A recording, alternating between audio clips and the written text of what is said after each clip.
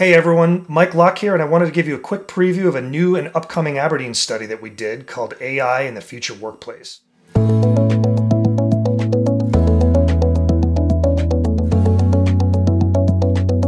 we're now 4 years out from the beginning of the pandemic lockdown that changed the way so many of us operate in our daily work lives. And while that lockdown was a major catalyst in reshaping what work looks like today and what it will look like in the future, it's not the only catalyst. Advancements in technology infrastructure, in automation of manual processes, and emerging technology like machine learning and artificial intelligence, they're really starting to highlight a new path forward for so many businesses and the people who work there, regardless of whether it's a remote, hybrid, or in-person environment. So this particular study was designed with this in mind, to explore the dynamics of technology in this new, future-looking business work landscape, and as with all Aberdeen research, try to uncover the outcomes that companies are seeing as a result.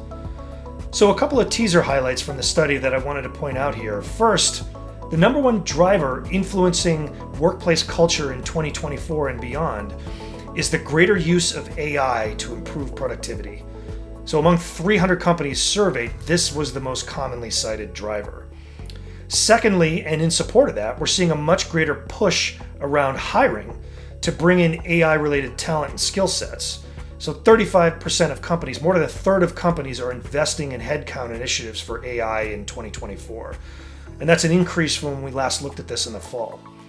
Third, and this is where Aberdeen's focus on results comes into play, we're seeing significant productivity gains for companies that have dedicated investment dollars for AI strategy. Companies that do are experiencing almost twice the productivity gains as those that don't. And for small and mid-sized companies, investment in AI is correlated with almost 3 times the productivity gains, 3 times for companies that have AI investment initiatives versus those that don't. So the scope of this study touches on everything from technology infrastructure to security to human capital management and customer experience as well. We'll be rolling out insights from this study over the next couple weeks so that you, our audience, and our partners can learn how AI is impacting employees across business units, industries, titles, and more. What your company can do to stay ahead of the curve. Thanks for watching and have a great day.